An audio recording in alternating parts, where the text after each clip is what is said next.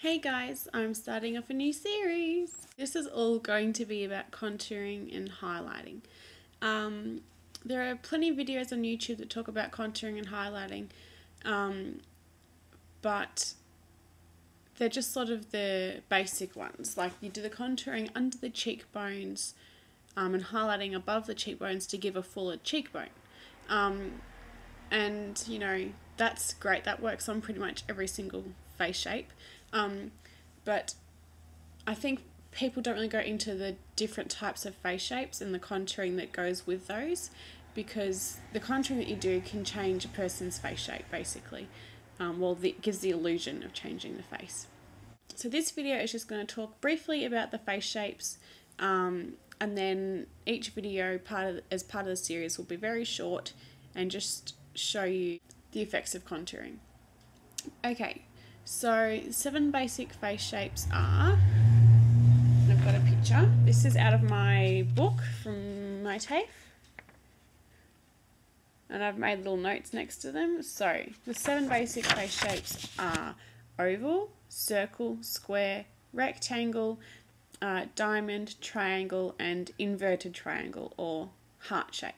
Now the heart name is really if someone has their hairline goes like that, and then they've got like sort of a pointier chin. It goes like that. But you can have an inverted triangle without having that little heart. Okay, so I'll show you the picture again. That's the 7 basic face shapes.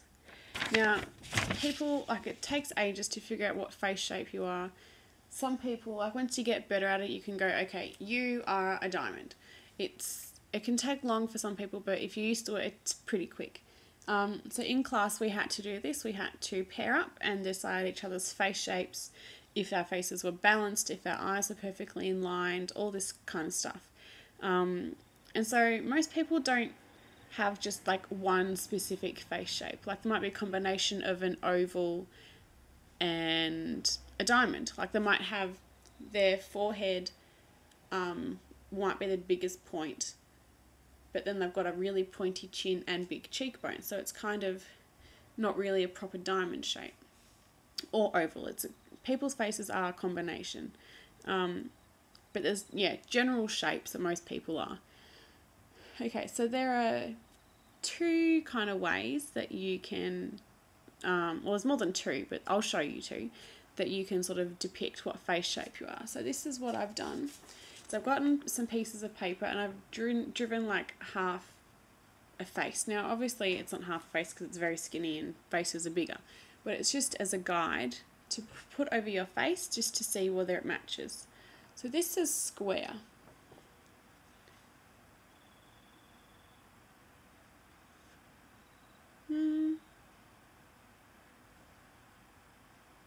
Well, I'm not really a square. I'm more of an oval, my teacher tells me. But this square that I've drawn is pretty spot on with my face, except this goes straight down where my face goes in, which is more of an oval characteristic, I suppose.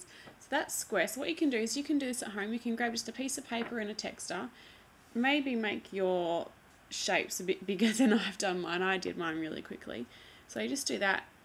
So I'm kind of, the top half of me is a bit of a square, but the bottom half is not.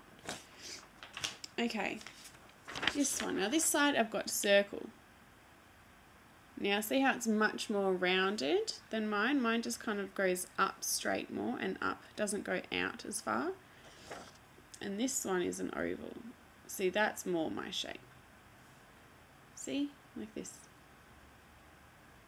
Okay, oval and circle. Next 2 are rectangle and diamond. These are really shoddy drawings, I'm sorry. This is rectangle, so it's long and skinny.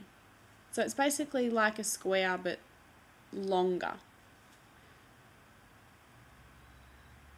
So, not really that shape. This rectangle business, like this outer part, is not right. Okay, other side, diamond. So this is for the people, this is not my face shape at all, look at that. Completely different. This is for people that have slimmer foreheads and pointy chins and very big cheekbones. So you can draw like that. diamond. Now last two, this is the heart or inverted triangle, either way. So it goes like that and then down. My face does not because I've got all this business on this side. So I'm not a heart. And this is the triangle. Obviously I am not that shape. And people's faces aren't going to be that extreme where it's like a point. But, you know, that's the general shape of their face, is like skinnier at the top, wider at the bottom, no big cheekbones sticking out. That's what that is. So you can do that at home. It's like 4 pieces of paper. It's totally easy. If you don't, like if you choose a better texture than I did, so right on that side, but it shows through.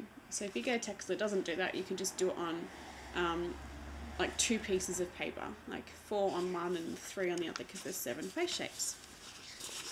So they're the 7 basic face shapes. That's a fairly easy way of seeing what face shape you are, is you put it up and you sort of see whether your face matches the shape.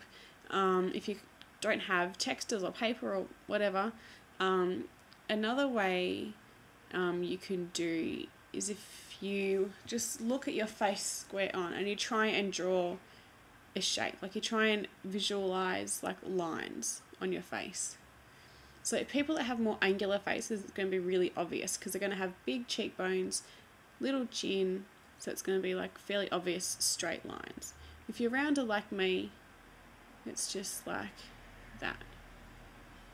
So I'm a pretty good oval shape, which is the perfect face shape apparently, but it's not very common. So yeah, you can either draw like half a shape on a piece of paper, or you can just sort of outline your face with your fingers and try and keep track of where your hands have gone and what shape it makes. To look at other people's face shapes, like to test yourself and to help learn to get really good at it, is what you can do is cut out pictures of magazines or print off pictures off the computer and get a pen or a pencil or a texter, whatever, and draw the face of the shape. Not like to the hairline, like not all the way back like this, because that's not really a good shape. Just like the basic, most prominent part of the face. So like that. That will stand out. And then that will be the face shape. So if you want to know how to do that, just keep practicing. And then you'll get better and better, and then you'll be able to look at people and go, you're a combination of a square and a diamond.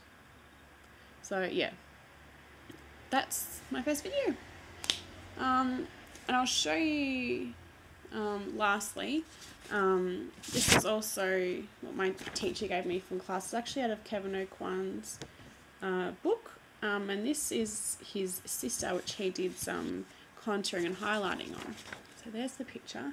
That's his sister there, before any makeup. That's her with contouring. She looks so much older already. And then once all that's blended in, and her makeup's, like the rest of her makeup is on, this is what she looks like. She looks completely different. And yes, the other makeup helps. But like her face shape looks so different. She's got bigger cheekbones, a pointier chin, a slimmer nose, all because of contouring. So you can see how contouring is really important. You know, and if people have a really wide nose, you just slim down the sides with some contouring, bit of highlight down the middle, and blend it really well. They'll have a smaller nose. So I hope this video was helpful to some of you. If you have any questions or anything, please feel free to ask. I'm not saying that I'm an expert. I'm not. I'm a student myself. But I'm just passing on what I've been taught to you guys. So then everyone learns and everyone can get better. So please stay tuned for the next contouring video. Bye.